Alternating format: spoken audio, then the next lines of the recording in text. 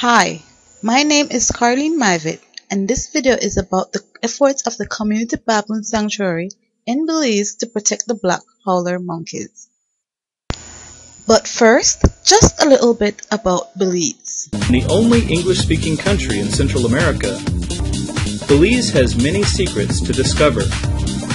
The largest barrier reef in the Western Hemisphere, the turquoise seas, the world full of color, movement, and spectacular marine life, tropical jungle vegetation,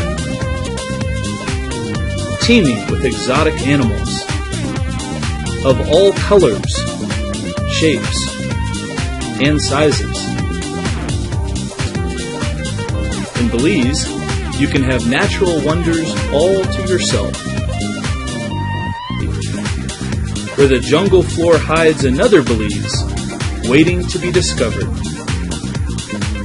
full of wonder and mystery. Belize is a rich spiritual landscape, a Caribbean gateway to an ancient Mayan world, a perfect proportion of the works of man and the wild beauty of nature. The Community Baboon Sanctuary is located in the Baboon Landing Village in rural Belize. Established in 1985, this sanctuary is unique as it is a pioneer in community-based conservation. It is among the first in the world where all the lands are privately owned.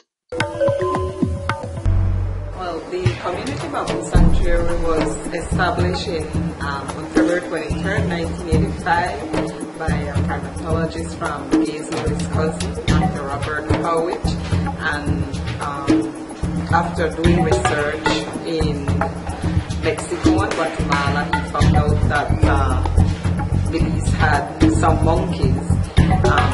He saw a film done by Richard and Carol Foster in the same community here on the monkeys, and so that brought him to Belize to study the monkeys, and soon found out that we had monkeys in Guatemala and Costa Rica. And Harwich then went around with Palette Young to the other communities, and they all had other landowners signed up, and so today we have like 240 members. There are 10 different species of howler monkeys, and all are found in Central and South America. The Black Howler monkeys are endemic to Belize, Guatemala, and Mexico, with the highest population being found in Belize. Habitat destruction remains the biggest threat to baboons as they are locally known. Baboons are territorial and mark their territories with their loud howls, which can be heard up to 3 miles in the jungle. Since habitat destruction is one of the biggest ills plaguing these primates, the Community Baboon Sanctuary, or CBS, comprises of farmers who pledge to retain a portion of their lands intact for the monkeys' use. As long as I am alive, my land will be part of the Community Baboon Sanctuary. And I have 6 children, and I try to teach them about what we should do, and so I do believe that they would do the same thing if I am not around, try to protect the wildlife. Like many other places, CBS has seen a reduction in forest cover. Despite this, the howler monkeys in that range have increased in population. In fact, they are so successful in restoring their population that they are being translocated into other parts of the country, especially the Coxcomb Basin Wildlife Sanctuary. The ability of the howler monkeys to thrive despite this reduction in forest cover may be attributed to the fact that they have small home and day ranges, relatively small troop sizes, and have flexible diets.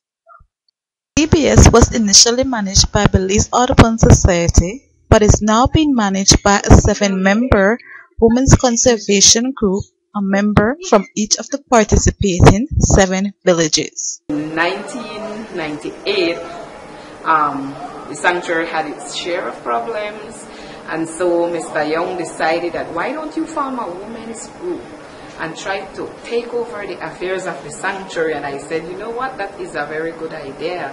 And so I did, and I called a meeting in different communities, and people agreed, and that was how the Women's Conservation Group that is managing the sanctuary today got started. That was in 1998, and we are still here today. The CBS is a stellar example of grassroots people coming together for the sole purpose of preserving a species. Even without the economic incentives, Black Howler monkeys are fondly regarded by the villagers. This was seen in farmers' readiness to sacrifice their lands for the benefits of the baboons. And this brings us to the end of the video. Thank you for watching.